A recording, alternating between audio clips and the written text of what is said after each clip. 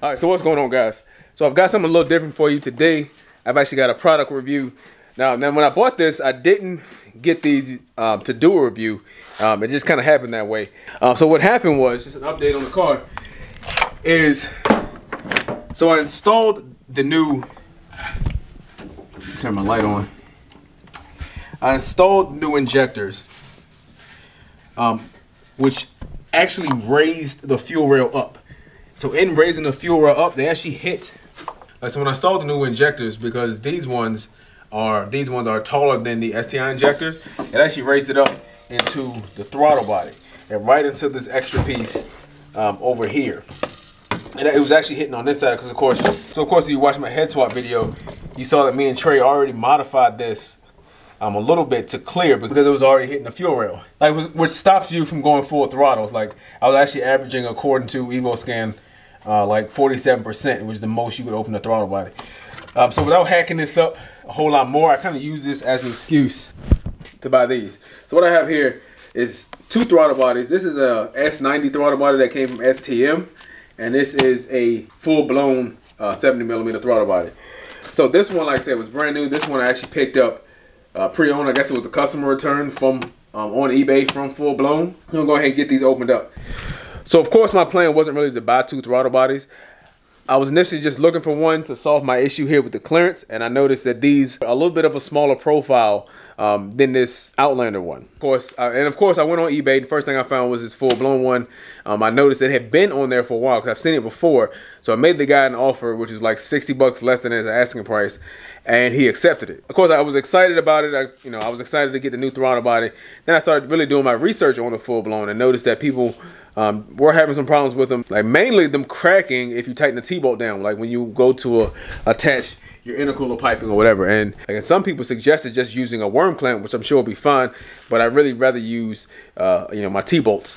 So that led me to the S90 throttle body and of course S10, which actually had the best price at the time. So I think that's enough talking. I'm gonna save you the boredom of watching me cut these open and just cut back to the boxes open. So of course now I've got them unpackaged. You see the S90 comes in a much more appealing box. Because this S90 across the top is clear, even though I don't know why this is clear and all you can see is cardboard behind it. But whatever. And the Full-Blown just comes in this white box. Now I'm not sure if you can see that it actually says on it that they recommend not to use a T-bolt clamp. So it seems that all those complaints that people were having about this are warranted, and even they recognize it. So instead of just making the product a little bit better, they just said don't do it. So that's kind of crappy in my opinion. But anyway, I'm gonna go ahead and get this one open first, and then we're gonna go with this one. All right, so I did save you the boredom of watching me unpackage it, just to make you watch me unpackage it again. But either way. So it looks like it comes, this is probably how you get it. So it actually comes with the hardware. You get these hex bolts here, like probably stainless steel hardware. They actually look nice. A nice gasket, it's pretty thick. And then of course the throttle body itself. So it looks like it was as advertised. Again, this came from Full-Blown's eBay site. And inside, of course, we have the throttle body. So overall, it looks like a pretty nice piece. It looks relatively clean. I don't see any heavy like scarring or anything on it. But right off the bat, I can tell this thing doesn't weigh a whole lot, which is not really a problem. But I can tell that this lip here isn't made out of much. It feels really thin, so I can see how somebody could easily crack this. So of course this one does have the provisions for your factory sensors to mount right to, and of course the action seems pretty fluid there. It's not hanging up or anything. So overall it looks like a pretty decent piece. Now let's get the S90 opened up.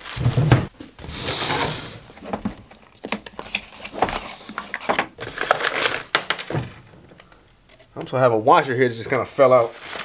So there's nothing else in here. I always hate opening stuff like this because I end up getting mad and just ripping it apart. So right off the bat, I have a nut and a washer that I'm not sure where they go yet. They're just kind of sitting in the box. I have this, which I assume this is supposed to be my gasket. This is like a piece of cardboard. I'm probably not going to use this. This looks pretty flimsy. It has the hardware. Okay, so that's where it came from. So it's actually mounted to this cardboard piece. I'm not really sure why they would do that. So that's where this washer and this nut came from, just the back of this. I'm not sure why they would mount it to a piece of cardboard. Like, this could have just came in, a little bag somewhere else in the box. But whatever, let's go take these off. All right, And I said the hardware is already mounted in this thing. I guess just because of the design, just because of the design of the throttle body, these bolts are actually quite a bit shorter. But again, you still have what appears to be stainless steel. They are hex bolts. So first impressions, this thing is a lot heavier and it doesn't feel nearly as brittle, especially around here. Now, this is not something I'm really going to be able to explain. When I pick this up, this feels very brittle and very delicate, whereas this doesn't. This feels solid. Like, I don't think I will be able to break this. So just like the Fullblown, the S90, you can run your stock sensors on. So all performance aside, the one thing this does have on the Fullblown is just the bling factor. This thing just looks really nice. It looks like it's really just two pieces of billet aluminum. So if you're looking for an engine bay dress up, the S90 wins hands down. So of course it is engraved on top with the S90 logo. Now when both of these are brand new, this is just going off STM's websites because prices vary. At the time of buying this anyway, Fullblown is actually more expensive than the S90. Now like I said, these are both 70 millimeters, but this one is actually available in a 74 millimeter. Something to consider too is that while this is available in a 74 millimeter, like if you're running a stock intake manifold, this is still even overkill, especially if you don't have any plans to upgrade. Because really when you're upgrading your throttle body, it's not going to do you a ton of good unless you also like port match the intake manifold. Now I do plan on upgrading my intake manifold. So right now I'm just going to slap this on. Because I'm not really doing this for pure performance gains. It's more to try to fix a problem. So now, actually, I'm going to grab the Outlander throttle body. So if you didn't want to run either one of these two, you can pick up the Outlander or the Evo throttle body. They're both 60 millimeters, whereas the stock one is 54.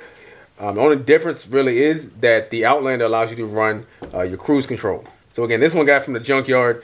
They kind of threw it in with a bunch of other stuff I was buying at the time. The Evo throttle body I've seen it go from anywhere from 50 to 100 bucks.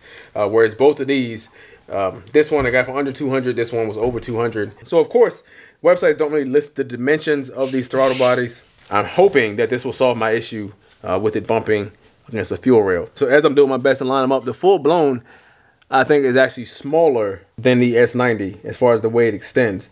It appears so, whereas the S90 is actually a little bit bigger than the Fullblown. So we're gonna see which one fits, and that's to be the one I keep. I'm really hoping that the S90 will fit because it just feels sturdier, especially around here, and it allows me to run a T-bolt.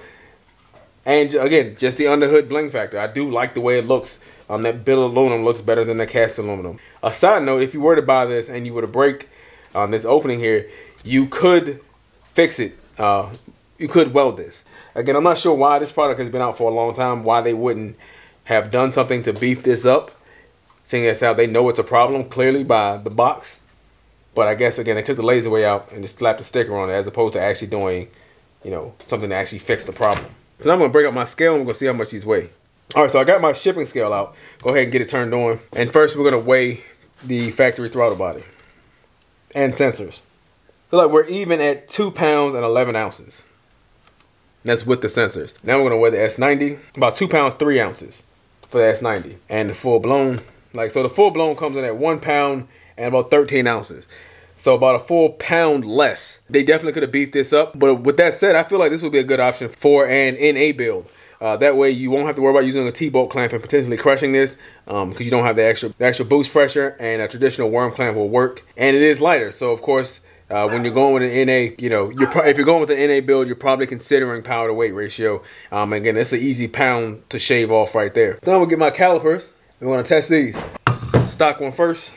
Of course, you're really measuring the blade of the throttle body, but the opening on this is 63.75 millimeters. Comes in at 71.38. And the S90, actually a little bit smaller. It is 17.07, just at the inlet. On the backside of the Fullblown is actually only 69.89, so it does taper down quite a bit. And the S90 is 69.84. Of course, on the stock one, just for giggles, looking at 61.76. So I'm gonna go ahead and put this on the car. I'm gonna start with the S90 because this is what I want to use, and I hope it clears. Like I said, it's not as small or smaller profile as the Fullblown one is. All right, so of course, installing the throttle body is not difficult. It's just 4 bolts and a couple plugs. So now this is gonna be a close fit, but it looks like it should be fine. So it looks like it's still close. It's literally within like a couple millimeters. I'm not sure. Show them the gap between the bolt. That's it right there. So there's a little gap between here, but I can open my throttle all the way. So it clears just enough, so I'm not gonna bother test fitting the Fullblown. Probably gonna either send that back. It's in, it's installed, it looks amazing. I'm gonna go ahead and change that coupler out. You can use a 3-inch coupler on these. So I end up not needing that Mitsumoto one. I'm just gonna use one of the ones that came with the kit. So anyway, I'll update you guys on how this thing performs and how it lasts on this motor, how my build goes. Thank you for watching my videos. If you haven't already, make sure you hit that thumbs up button. Make sure you subscribe to my channel to follow the build of my all-wheel drive turbo Galant here. And I'll catch you guys later.